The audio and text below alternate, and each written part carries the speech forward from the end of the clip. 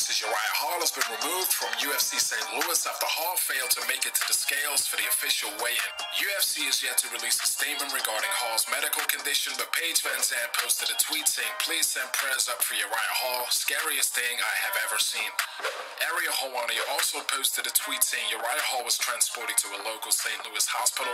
Unclear at this time what exactly happened or how he's currently feeling. UFC welterweight Zach Cummings was also removed from UFC St. Louis after slipping in the bathtub whilst cutting weight and injuring himself.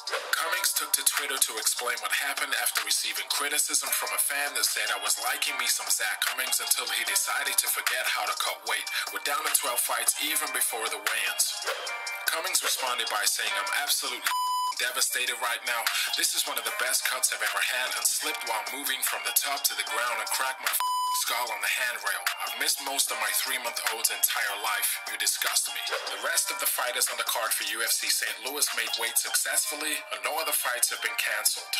Robert Whittaker has been forced to withdraw from his UFC 221 title bout against Luke Rockhold due to injury. Rockhold will now face Yoel Romero for the middleweight interim title.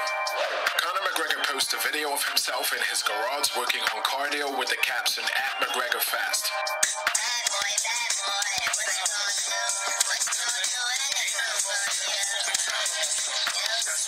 Although his next fight is yet to be announced, Conor has released photos on Instagram of him training wrestling and striking. He also revealed on Thursday during an interview with Richard Branson that he is currently undergoing contract negotiations with the UFC for his next fight. In a particular business where the object is to inflict damage to the opponent, and that's it. I went in and inflicted damage. Broke records, won belts, climbed the money tree, and here I am right now. I'm in kind of a limbo situation.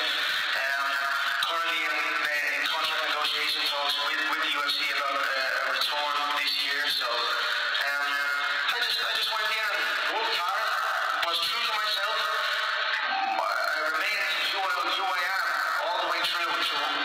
Demetrius Johnson is recovering well following shoulder surgery.